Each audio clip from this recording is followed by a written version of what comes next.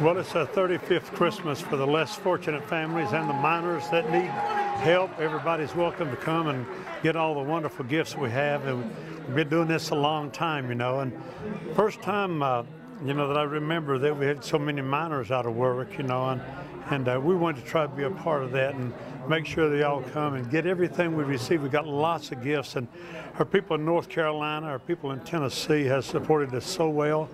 And then the ones that can afford it around here have done wonders. So we got a lot of gifts. We got furniture to give, we got household supplies, we got candy, apples, oranges, we got potatoes, we got cabbage, we got onions, and we got tons of toys for the children.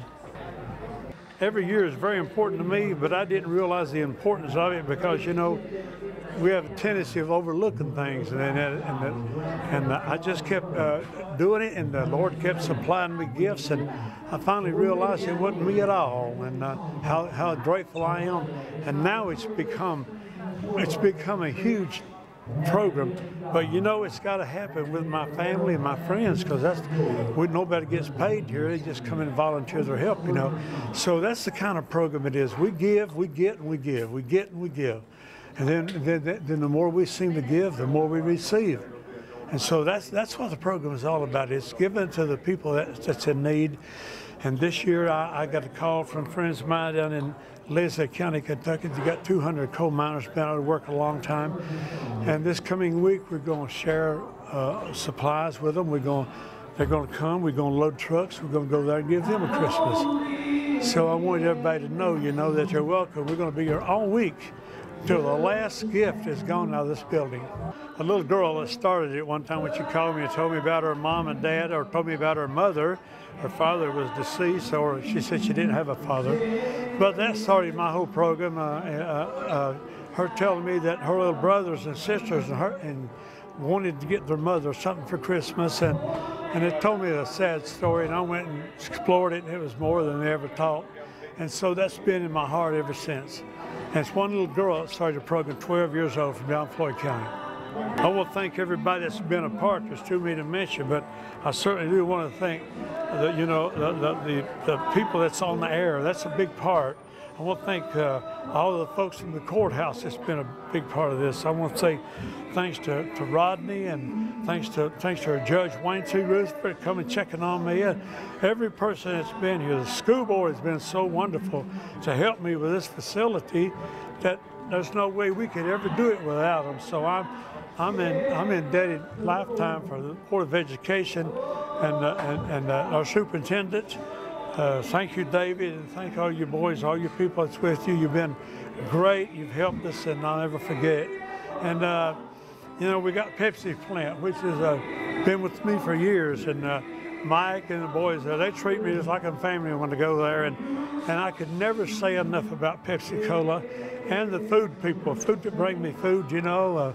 I thank them all, Food City, all the folks that's gathered in, and the biggest thing is thank God for all you people.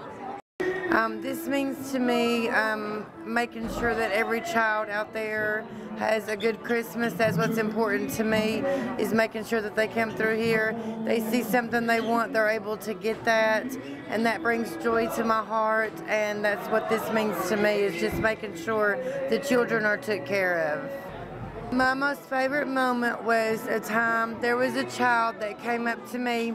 I worked the toy line, and we try to ask them what they want, and I asked her what she wanted.